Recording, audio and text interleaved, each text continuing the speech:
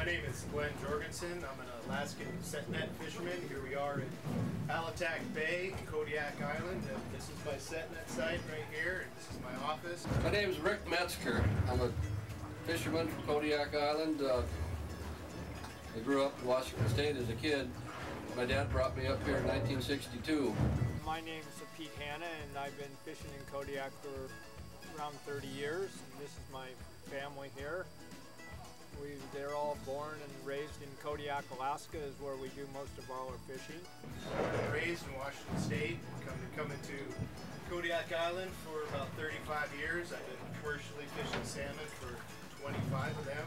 Growing up here as a kid, it was just an adventure of a lifetime. We raise our garden, eat salmon every day, and seafood, and that's about what we do for our summer until the kids go back to school.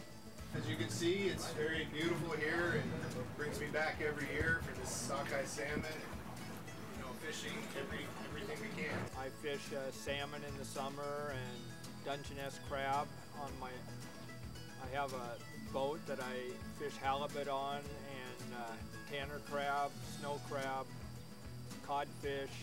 So we pretty much fish all year round. Well, the first things my dad taught me when we started fishing was that fish was food, and that every fish we caught was somebody's dinner. And to do that, to be sure that we have good quality product, we got to work hard and get up early. In the summer here, we're here for 3 months, and no telephones, no electricity, away from town, 100 miles from town, and fly in and out, and pretty much live here all summer and have a good time. We'll get up at crack of dawn in the morning, go out for the first run through the gear. We'll clean out the nets, untangle all the messes, get everything ship shape, deliver the fish right from the net to the cannery. As you can see here, this salmon set net, it's a fixed line. It's here all the time. We tie the net to it. It's exactly 3 football fields long of gill net that we're allowed to fish with 1 salmon permit. I currently hold 2 salmon permits, so I have 2 of these sites. We'll tend our gear at least 3 to 4 times a day, and we have 4 permits worth of gear in the water. So 1 permit's allowed 150 fathoms, which is 900 feet of net. So we have over 3,000 feet of net in the water every day. We have special boats that we use that have slushed water inside. So as we pick the fish out of the net, we live bleed them and stick them into the slush ice water, and we run them directly into the cannery so that we can bring them there still kicking to the dock, which is beneficial to the quality of the fish. Tender comes twice a day. We deliver twice a day our iced, bled iced fish. And then again in August, we start fishing for red salmon again. And we have a salmon opening. They give us a lot of time to fish, say 48 hours, 12 hours, whatever.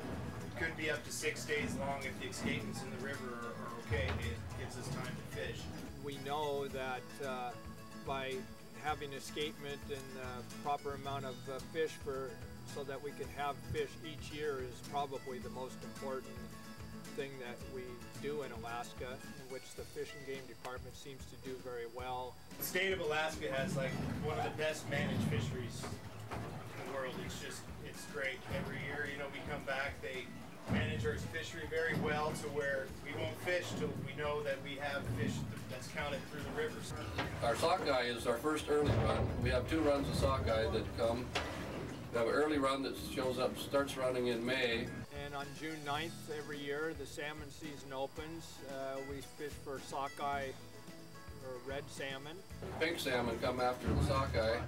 They run from the middle of July to the middle of August. It's a strong season of them. Then we have a late run sockeye that comes in the middle of August and runs into the middle of September. 6:37 we go out and run the nets to catch the sockeye salmon, and on a good day, you know, you can catch quite a few, sometimes 1,000, 2,000, 3,000 pounds. This is something that you do because you love. It's not always profitable. The work's sometimes hard and dirty, but we just keep coming back, and the better we get at it, the more we want. So I come back every year, you know, I enjoy it, and there's good and bad days, just like everything. Like today's a beautiful day, but this right here could be the most worst place you want to be in your life. So there is the ups and downs. It keeps us pretty busy, and sometimes the hardest work comes with the fewest fish, so you just never know what's going to happen. You always got to be ready. Sometimes you really don't make that much money, but then occasionally every one out of 3 or 4 years you make a lot of money, and that's quite exciting for us. Sometimes our best day of the season is the first day, and sometimes it's the last day, so you just got to stay and see it through and fish every day that's available, and if the season's open, don't complain. It just seems to be a good thing for everybody, and everybody likes it, so we just keep doing it. You know, the most gratifying experience of my life to be fishing with my father and my 2 sons working with us. It was just one of those things that you just can't find everywhere.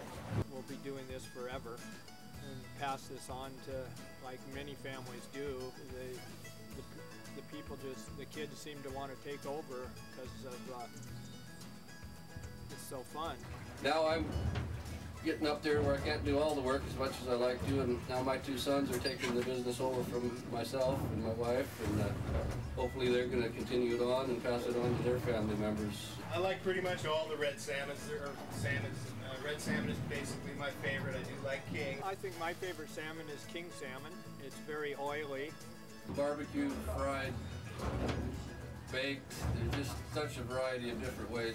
Nothing beats king salmon on the barbecue, that's for sure. Probably the best way I like prepared is when we have the beach barbecue up here and cook it on the beach. We'd barbecue it over the barbecue with lemon juice and maybe a little butter sometime. Well, I fancy myself as a bit of a smoked salmon expert. I just love making smoked salmon. I like king salmon.